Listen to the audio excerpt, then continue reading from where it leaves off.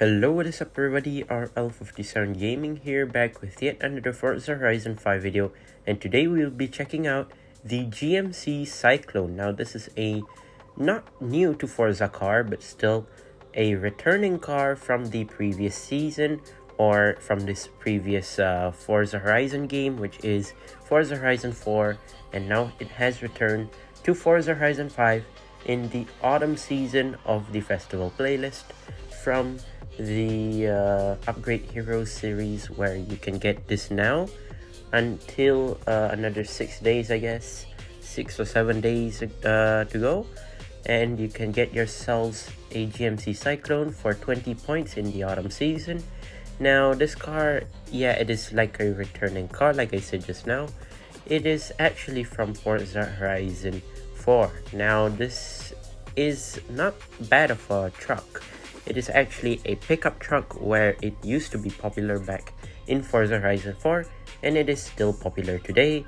That's why many people have been asking for it, because they missed the old GMC Syclone, and now it's back in Forza Horizon 5 for people to enjoy. Now, yes, the GMC Syclone is an ultimate sleeper, like I said in the thumbnail, as this car or pickup truck is indeed a sleeper, not gonna lie, because it is really fast. Now for a pickup truck like this, it is beyond its expertise that it's faster than ever, because first of all, it comes stock with all-wheel drive, but you can swap it out to rear-wheel drive if you want, and the option of engines is pretty insane, as it has more than 7 engines.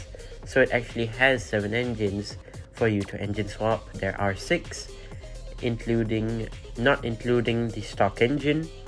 So it does come originally with 200 horsepower, which is pretty slow, not gonna lie, it's quite slow.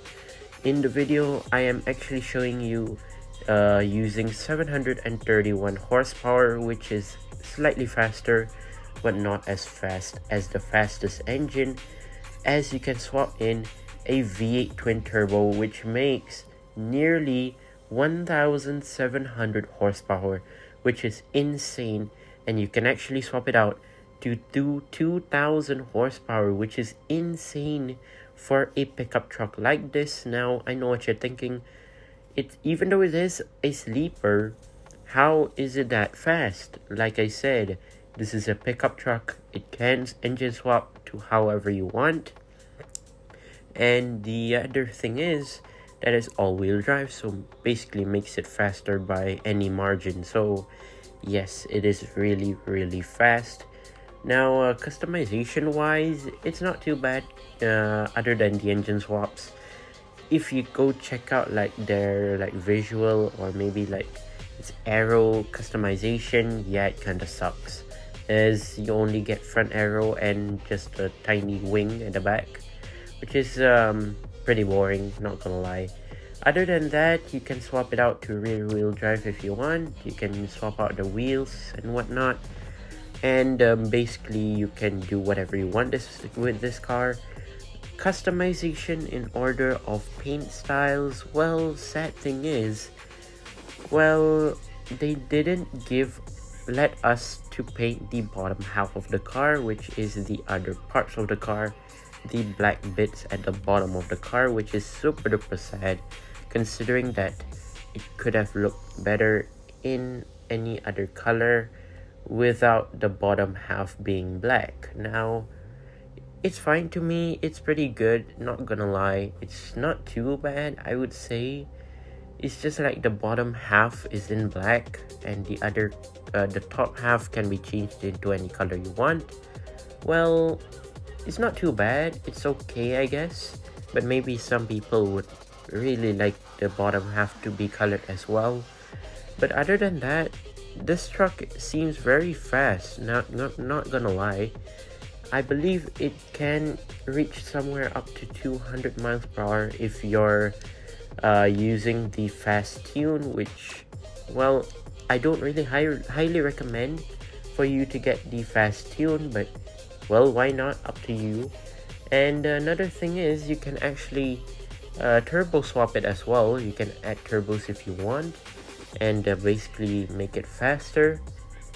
So if you use the V8 twin turbo, you can basically make it up to 252 miles per hour, which is very good considering that it's a pickup truck, and like I said, it is a sleeper. So that's the reason why I call it that, as this is an old pickup truck. And another thing is, it can reach up to 200 plus miles per hour, which is very good considering that it has more horsepower than it should be. It's consideringly fast and very good. Corner wise, not too bad considering it's all-wheel drive. It has a bit of grip, I guess. Maybe you expect some understeer. Indeed, it does have some understeer, a lot actually. From my video, basically my gameplay and whatnot, it does have understeer, but maybe you can upgrade it to maybe more aero cornering, I guess, something like that. But other than that, the truck's not too bad actually. It's very good, very minimalistic, and quite an awesome sleeper, I would say. It's very nice, and basically it's very powerful. Now, like I said, you can get it in the autumn season. So for those who haven't got the AMG Black Series that I done a review of last week, you're not able to get it anymore as the season has ended. And another thing is, well, it's nearly impossible for you to get it in the auction house unless if you snipe it very fast. Other than that, I don't think so you can get that car. This car though, I think it might be available in the auction house as well for sale, maybe so. But yeah, overall, this is not too bad of a sleeper. Very fast, very cool indeed. Love the whole body of it. Next week we will be checking out the GMC Typhoon, so stay tuned for that. And yeah, there you go, there's my review of the GMC Syclone. And once again, thank you guys for watching. See my other videos. Don't forget to leave a like and subscribe, and I'll see you guys in the next one. See you soon. Bye bye.